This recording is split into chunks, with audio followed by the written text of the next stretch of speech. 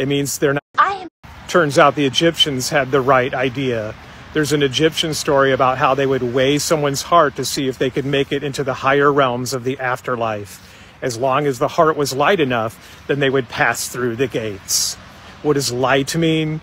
It means they're not carrying any grudges. They're not attached to material things or even overly attached to people. They've let go. And what is the number one superpower that can lighten the heart? Forgiveness. And it's one of the most difficult ones for people, but it is truly the most transformational. It lifts all the weight off us and gives us a new kind of dignity.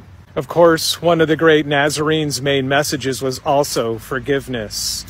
Forgiving people even as they executed him. That's powerful. Yes, people really do awful things, but if we don't forgive, we carry that burden too.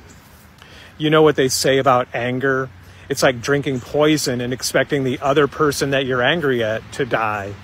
It doesn't work that way. Anger slowly kills the person who is angry. According to traditional Chinese medicine, anger is stored in the liver.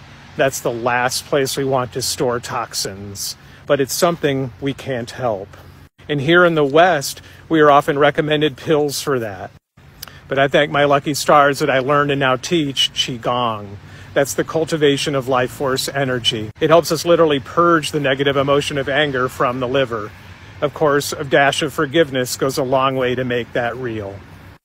And karmically, when we forgive, we let go of any bag of karma we're holding, and then the other person actually picks it up. So ironically, forgiving someone is sometimes the best way to get karma started on someone. If they have committed a wrong, you holding anger and a grudge and hate could actually reverse manifest and keep the person from actually having to attribute for what they've done. Know that person was doing the best they could at their level of consciousness, and so are you. And as we all make mistakes, forgiveness is the quickest route to ensure that we too will be pardoned. After all, judge not, lest ye be judged. Just picture what you're mad at and picture it bubbling out of your head and floating away. That's it.